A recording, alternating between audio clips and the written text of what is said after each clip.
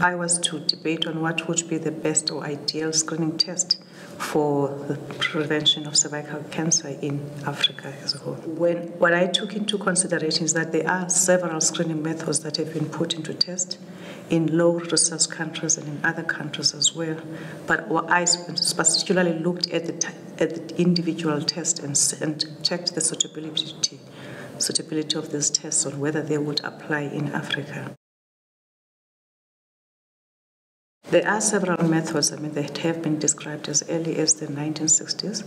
Initially, we had the PEP test, which was one of the first screening tests that was, introduced by Papanicolaou, which was a Greek surgeon. Actually, it was long before that.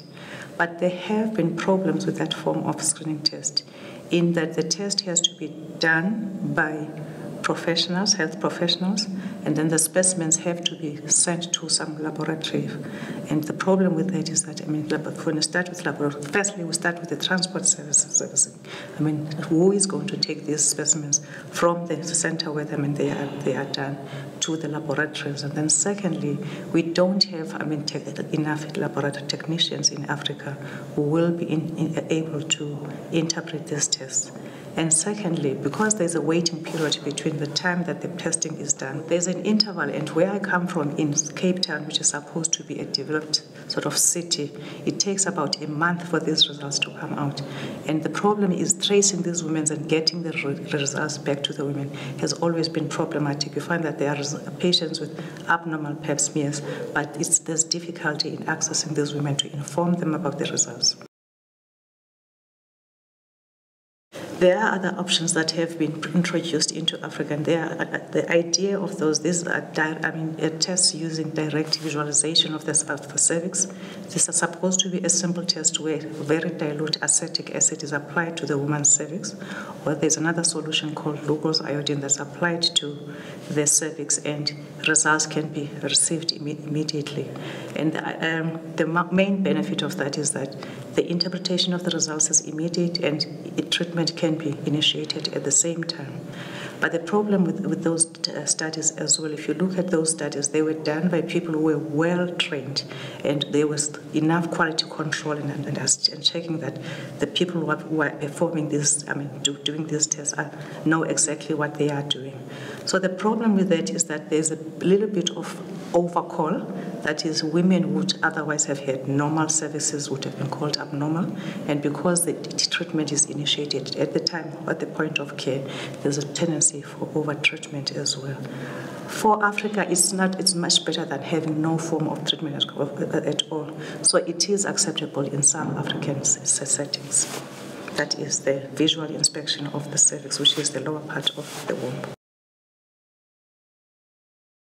If you look at Africa as a whole and understanding the community, it would have to be a test that understands the communities that are in Africa.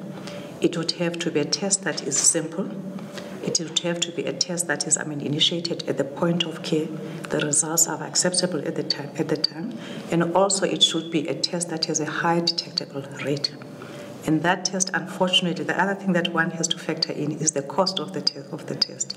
There is, currently HPV testing, and that's supposed to have the best results in reliability as well, because that's one of the characteristics of the test, that it must be a very reliable and valid test.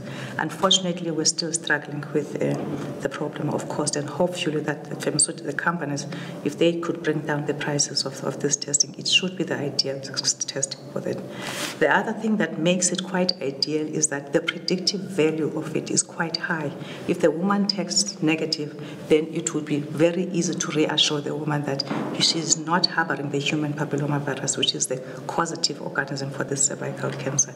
And even the intervals of screening, can be increased. Whereas with pap smears, if you look at other guidelines, and that's the problem with Africa as well, we're considering guidelines that come from outside Africa and do not factor in the circumstances in Africa. So if the woman tests negative, people like Dr. Sankara Narayan also accepts that, if the woman can test negative, then one can reassure the woman that she can, even one negative HPV test is enough in a woman's lifetime to reassure her that her chances of developing cervical cancer are quite minimal.